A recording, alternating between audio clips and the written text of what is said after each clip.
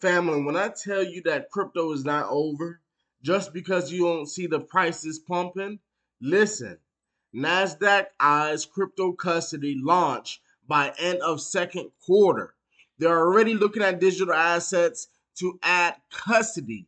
Now, you've seen these posts about the legislation trying to ban the CBDCs.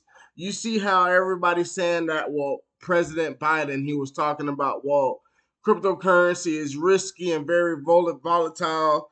But look at this. NASDAQ wants to launch crypto by the end of second quarter. By the end of second quarter, family. That's huge news. Now, as you guys see, Bitcan is now holding Elon. As you guys see, choose a crypto coin.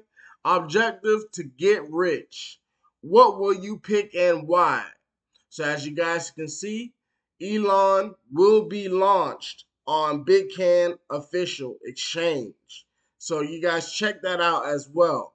All right. So as you guys see, Elon, the price is at $33.99, down by 1.31%. All right. But that does not mean anything. Elon has been listed on many exchanges. Coinbase and Binance US will be next. Mark my words.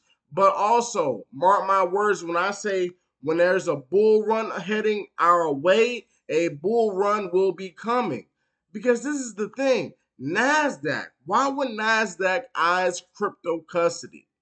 Why would they even want to do that? Because they know it's the new asset class of wealth. So when you are having all these doubts and you hearing all these FUD from non-believers, just know that when you invested in digital assets, you invested into the new asset class of wealth. And this is just the beginning. There is a lot of citizens, a lot of people around the world who have still not invested into crypto custody.